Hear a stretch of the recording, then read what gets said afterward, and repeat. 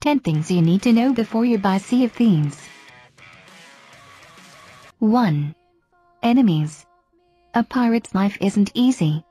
While playing Sea of Thieves, players will come across a variety of enemy types. From the gameplay footage we've seen, and we've seen quite a lot of it, enemies such as sharks and undead skeletons have already been confirmed, while we also know for a fact that krakens will also be included in the game, because what's a pirate game without krakens? And, of course, there will be other pirates as well. That, incidentally, brings us to our next point. 2.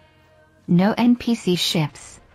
You'll be running into a lot of other pirates and pirate ships in Sea of Thieves, and be it for fights over treasure or just for the joy of naval battles, there will be plenty of pirate versus pirate action in the game.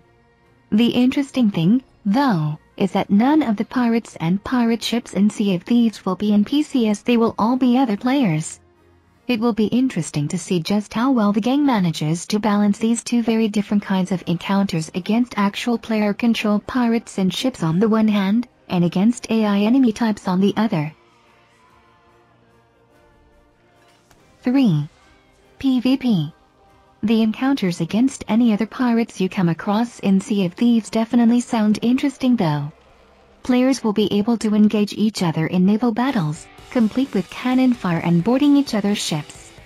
Interestingly enough, players will also be able to shoot themselves, or other players, out of a cannon onto other ships. On a smaller scale, one-on-one battles versus other players also look promising, with weapons such as cutlasses and pistols and what have you thrown into the mix. There is the concern that with no skill trees and class specializations, one-on-one combat could be a little shallow, so let's hope Rare have already taken that potential issue into consideration. 4. No overarching story. Interestingly enough, Sea of Thieves won't have any kind of an overarching narrative. Rare's focus with this game is clearly on providing an experience that can be an endless loop of gameplay, with an absolute focus on player-made moments and emergent open-world gameplay, so this choice does make sense. However, with no single end goal to work towards, will the game be hurt by a lack of focus?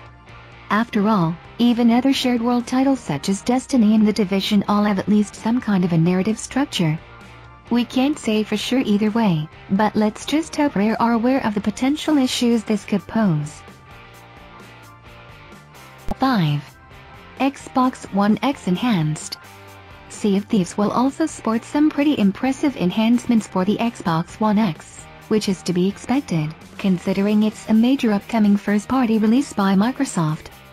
On the Xbox One X, Sea of Thieves will run at a native 4K resolution, so no checkerboarding will be required, while Rare have also promised that the usage of higher resolution shadows and textures will put the game's visual fidelity on the system at par with PC graphics. It remains to be seen just how much truth there is in that statement, but it definitely sounds promising as things stand right now. 6. Crossplay. Microsoft games in the past have occasionally not supported crossplay at launch. Gears of War 4 comes to mind, but thankfully enough, that won't be the case with Sea of Thieves. That's right, people who are playing the game on PC and people who are playing it on the Xbox One will all be able to play with and against each other, and that'll be true right from the day the game launches.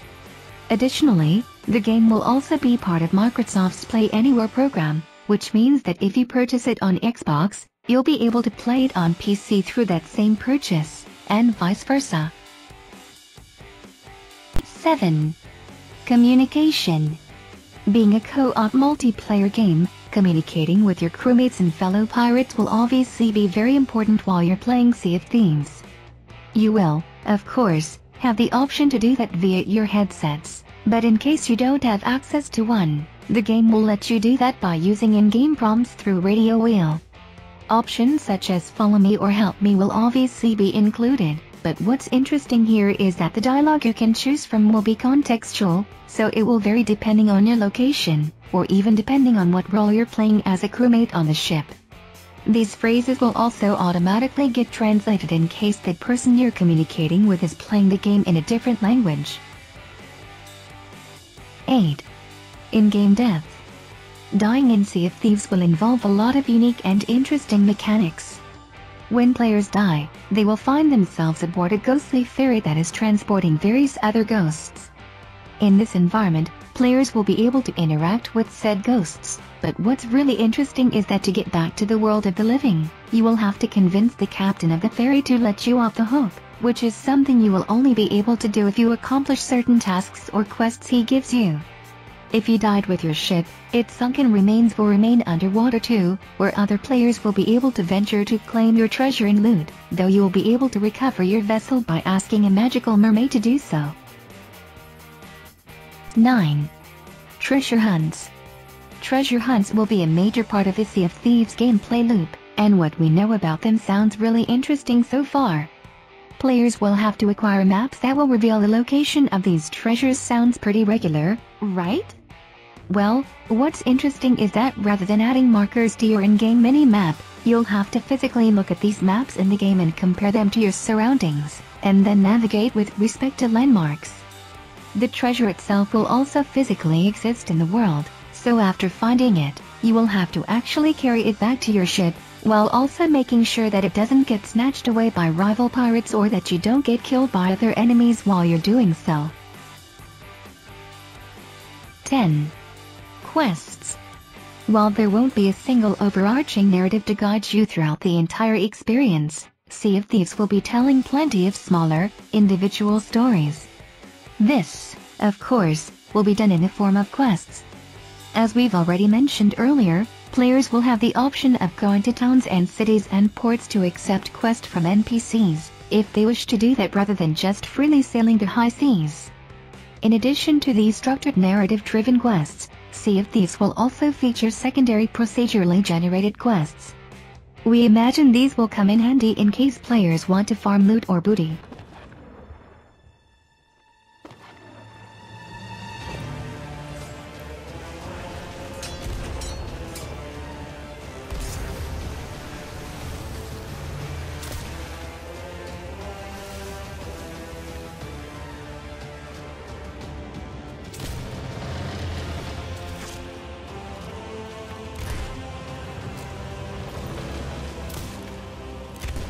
Pirate life is here on the Sea of Thieves, and you can live yours however you want. So rally your crew. Swear your oaths and set sail for riches and infamy. Become a pirate of legend. Just try not to be this one.